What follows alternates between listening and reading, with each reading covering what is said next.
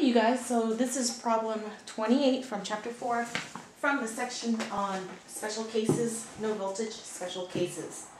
So, first let's describe what this circuit is. We have 2 ohms connected together with a 20 ohm resistor, and then up here we have a current controlled voltage source, and that's connected over here to a voltage controlled current source. And here we have 80 ohms, 4, 40, 1, and a 20 volt independent voltage source right here. And we want to find what is the power generated or dissipated by that 20 volt voltage source. So the special condition that we're supposed to learn in this lesson is about supernodes. Whenever you have a voltage source that connects 2 nodes, that's a supernode, and you can bypass it, and you can just write your nodal equation here, immediately jump over here and continue writing your nodal equation.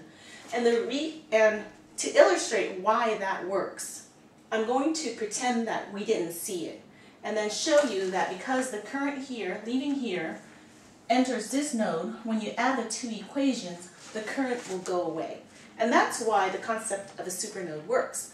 But we're going to demonstrate why supernodes work by pretending we didn't see it and then proving that it does work. So first, let's identify all the nodes, essential nodes, in this problem. And remember, an essential node is a node that connects 3 or more circuit elements. So here we have 1, 2, 3, that's one essential node. 1, 2, 3, that's the second essential node.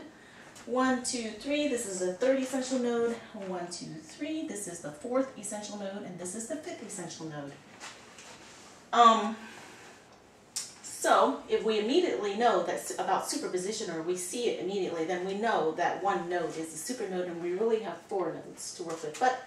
And then, of course, we need to choose one more node. This is one node, the ground node, connects 1, 2, 3, 4, 5. So we want to choose the node with the most circuit elements to be the ground. That's this one. And since I know this voltage drop right here, I'm going to choose that to be my ground. So now, let's just go ahead and start labeling where our unknown voltages are. I don't know what that is. I'm going to call this VA. I know what this is. This is 20. I don't know what that is, so I'm going to call that VB. I don't know what that is, so I'm going to call that VC. And this, I don't know what this is either, so I'm going to call that ABC. Actually, there's some things that I forgot to label. Plus V delta and minus. Alright, so how did I... Oh! That's why I'm confusing myself, because I drew this diagram wrong. Okay. The circuit element ends here. That's why I was like, I thought when I did this problem, I only had 3 nodes that I didn't know. So VC. So that's one node that connects 4 circuit elements. This still has the most nodes connected, and this is still what we're going to choose for a ground. Alright, so now that I've unconfused myself, let's start writing nodal equations. And of course, whenever you have dependent current, in this case we have a dependent current source, and we also have, I forgot one more thing, the current through the 40 ohm resistor is I phi. So this current is controlled by the voltage drop across the 1 ohm resistor. This voltage is controlled by the current through the 40 ohm resistor. Okay, so now, since we have 2 dependencies, that means we'll have 2 constraint equations. So let's write our constraint equations first, so that we don't forget about it. So constraint equation number 1 is going to be this constraint equation right here, the V delta. So I know V delta goes from positive to negative in this direction. So it's going down. This is the higher voltage, this is a lower voltage. So I know that 20 volts, if I take away, so I know that 20 VB right, is going to be the higher voltage, which is 20 volts, minus V delta. That's going to be my constraint equation number 1. And by the way, you guys, the hardest thing that I had in doing this problem is actually the plus, the little plus, and the minus errors, and the coefficients, managing the coefficients, since I ended up with 6 equations, 6 unknowns. So when you do this problem, you have to be very careful because we're dealing with so many variables. And I just had to triple check myself, and then I find, oh, that should have been a plus instead of a minus, or this should have been, I forgot this coefficient here. So just be very careful. So that's one constraint equation, is V delta. So this, the second constraint equation is going to come from the current through the 40 ohm resistor. So I sub P is going to be VB over 40. Okay. Now I'm going to start writing equations here. Remember, node voltage equations are an application of KCL. Nodes out of a current, the sum of the nodes leaving, the sum of the currents leaving a node equals 0. So this current, and this current must equal 0. I don't know what that current is, so I'm just going to call it I sub x. So let's start with this one. So that's going to say I sub x plus VA minus 20 over 2 plus VA over 20. That's got to equal to 0. That's my KCL number, equation number 1. Now, for the sake of illustrating supernodes, I'm going to go over here and write this nodal equation here. So let's go ahead and write this, and this is going to be, I don't know what this is, so remember, this is sum of the currents leaving the node must equal 0, right? So this, remember, I called this I sub x, and it's going into that node. So that tells me that should be negative I sub x, and plus VC minus VB, that's over 4, plus VC over 80, plus this current here, which is 3.125 V delta. So I have 2 equations. Now I can add them together. And notice when I add them together, the I sub x's go away. I have plus I sub x minus I sub x. So now I have VA minus 20 over 2 plus VA minus over 20 plus VC minus VB over 4 plus VC over 80 plus 3.125 V delta is equal to 0. So now I have one equation and my I sub x goes away. So this is in the case that I didn't see, it wasn't obvious to me about the concept of supernodes. Now here's the advantage, and here's why this knowing that and being cognizant of that will help you in exam. If you immediately knew that and you said, oh, I have 2 nodes, they're connected by a voltage, that's a supernode, and I can just start writing my equation here and jumping here, look how much time you save. You start writing your equation, you're going to ignore the current leaving the part that goes into the supernode, knowing that it'll enter the other end of the supernode. So here, you're going to take that current, that's going to be VA minus 20 over 2 plus VA over 20. Now, you are a very smart person. You say, aha, this is a supernode. So now I'm just going to jump over here and continue writing my equations. So VC minus VB, that's over 4, plus VC over 80, plus 3.125 V delta is equal to 0. So here is student number 1 that didn't immediately see that. Let's check. We got there, check. That's the same term, V over 20, VC minus VB over 4, VC over 80 plus V 3.125. So student A, who didn't recognize that there was a supernode, wrote two equations, arrived at the exact same conclusion as student B, who did this problem faster with fewer errors and got the same equation and saved 5 minutes on exam.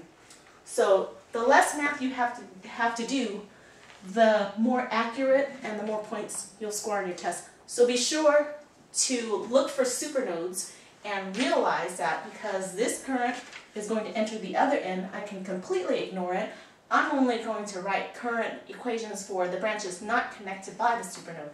So a current here, immediately I'm going to jump to the other end of the supernode, a current here, and a current there. But that is why they work. They work because you can add them together and the unknown current will cancel each other out. That's the reasoning behind it. So now I have one equation. Actually, I have three equations, and I'm going to rewrite this, and you'll see why I will rewrite this later. It has to do with matrices.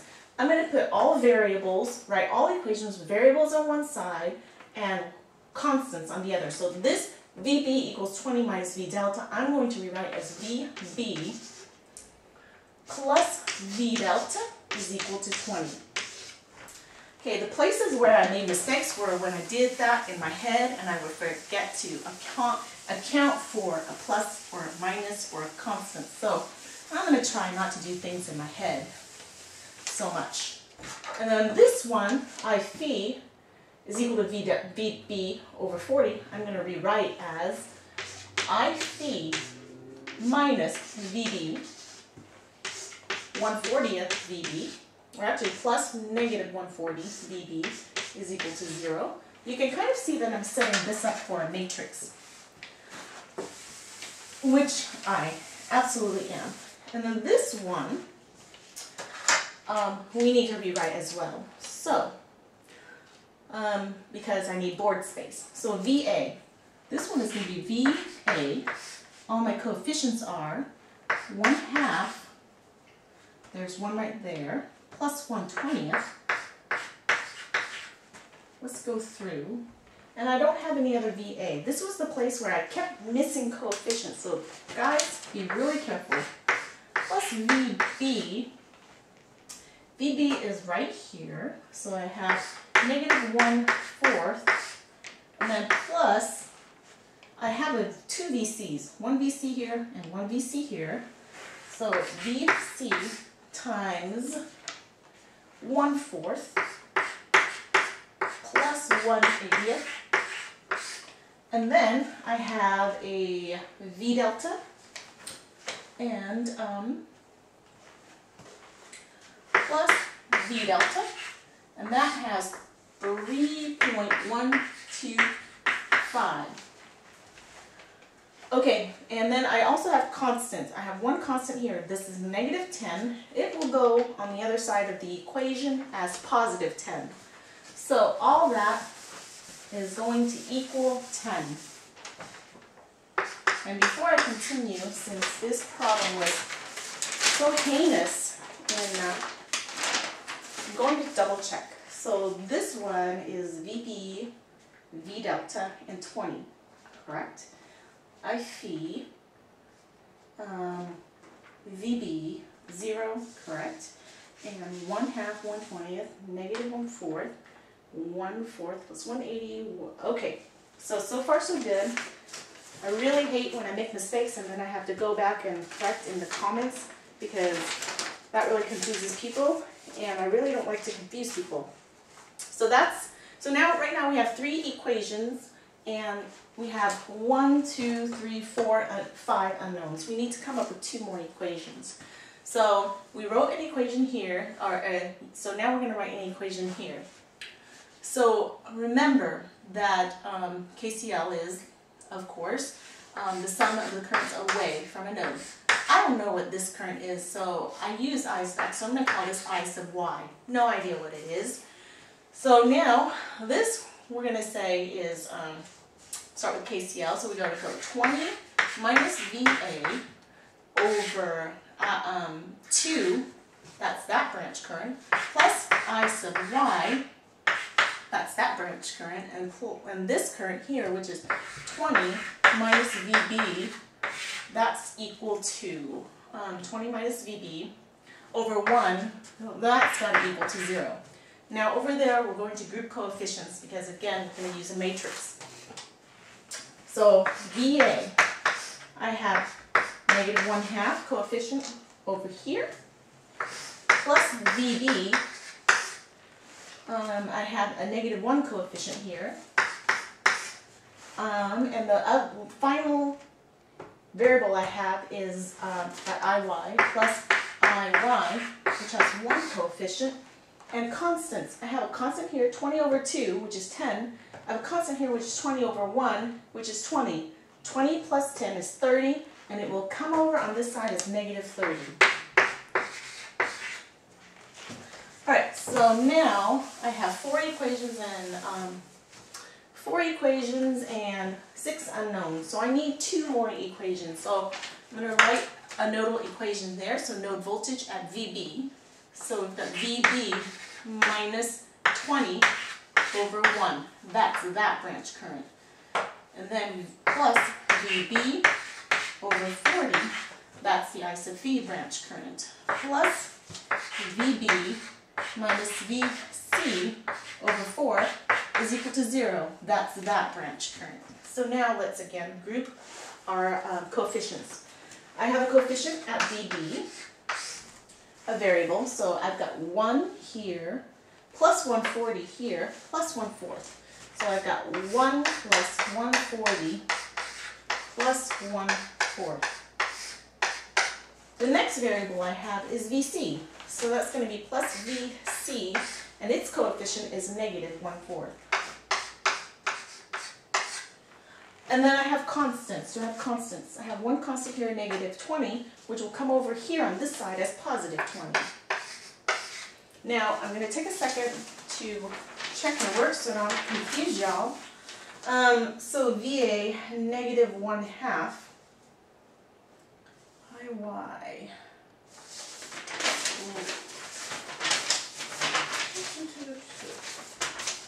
Okay, alright.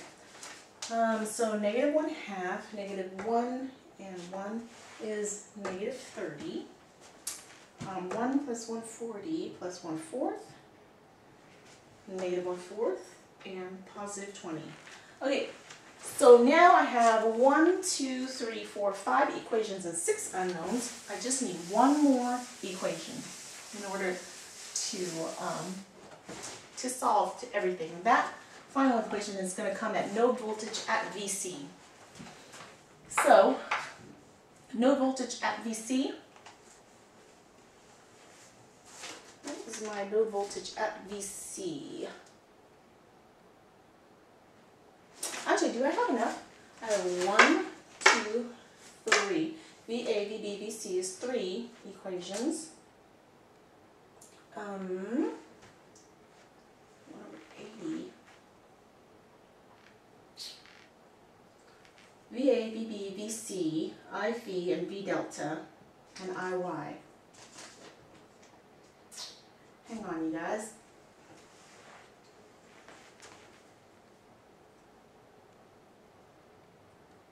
We combine that, so, okay, so I have 1, 2, VA, VB, so I have that equation, and I have 1 plus 1, I have that equation, 0, 1, VB, V delta is equal to 20, that's 3, negative 140, plus I phi, that's 4, VA plus, oh, okay, so this node was actually part of the superposition node. My 6th equation is actually going to come from this constraint equation. Hang on, you guys, plus I phi. Right, okay. We had a 3rd constraint equation which I completely spaced off at the very beginning. Good thing I solved these ahead of time. Like 6 equations and 6 unknowns. are very hard to manage. So we define the I phi and the V delta. I forgot to write the constraint equation for that. And that's what we need, the sixth equation is going to come from. So we have high voltage, it goes from plus to minus, so the voltage drop occurs from left to right. So what we can say is that VC, this is the final destination, VC, then it's going to be the higher voltage and then minus the voltage drop. So it should be VA minus 35 I sub P. So again, we're going to rewrite that as VA. Let's keep the VC. So we're going to go negative VA, meaning I'm going to bring everything this side over here. So negative VA plus VC minus 35 I P. Okay, so let's put this down here because all that is getting very junky. So we're going to go negative VA plus VC minus 35 I P. That's equal to 0. And negative 1 VA, VC, and 35. Plus, see, I'm glad I worked this out in advance. So when I brought this over, as you can see, I forgot the plus, and those things are what were killing me. So just little pluses, little minuses, little coefficients, that was what really killed me with this problem. And constraint equations, and so, okay. So now we're going to set up a matrix. Okay, so we're going to write out all of our variables. VA, VB, VC, V delta, and I sub phi and I sub y is equal to. So let's just take a look at this one equation at a time. And I'm going to match it to the matrix that I did because then I can cross-check it. So the first equation that I put in my matrix is actually this one. So let's put things in here. So this equation here is the first line of my matrix. How many VAs do I have in that equation? 0. How many VBs do I have? I have 1 plus 140 plus 140. That's how many VBs I have. VCs I have is negative 1/4. I have no V deltas, no I phis, no IYs, and I have all that is equal to 20. That's the first line of the matrix. And then the second one that I put is this one. So let's go ahead and put this. And the reason I'm matching that with my handwritten stuff is because this problem makes it really easy to make mistakes, so I want to be able to cross-check myself. So how many VAs do I have there? I have 1/2 plus 1/20. And I've got, as far as VBs, I've got negative 1/4 VB. VCs, I have 1/4 plus 1/80. And V deltas, I have 3.125. I have no I phis, I have no IYs, and I have 10 for my constant. That's the second equation. So now I can erase that. And then the third line is VB, V delta. This is my third line. So let's put that in there. So in that equation I have no VAs, I have 1 VB, and I have 0 VC, 1 V delta, no I phis, no IYs, and 20 for my constant. So now I'm done with that equation. Okay, and the next one is in my, okay, so this is my next line. So the order in which you put this into your matrix obviously doesn't matter at all. I just want to emphasize that in case people think that the order matters. It only matters to me because I don't like to make mistakes in my videos. So I want to be able to cross-check to the work that I already did, and when I swap lines around, it makes it hard to follow for me. So in that equation, I have no IA, I have negative 140 I VBs, and no VC, no V delta, no one IC, 0 IY, and 0 constant. So double checking myself. Okay, so now we're done with that one. And this one is my fifth line. So I have a negative 1 VA, negative 1 VA, 0 VB, 1 VC, no V deltas, and 35 IP, 0 IY, and 0 for constant. And this one is the last one on our matrix. I have negative 1/2 VA, negative 1 VB, 0 VC, 0 V delta, 0 IP, 1 IY, negative 30 for my constant.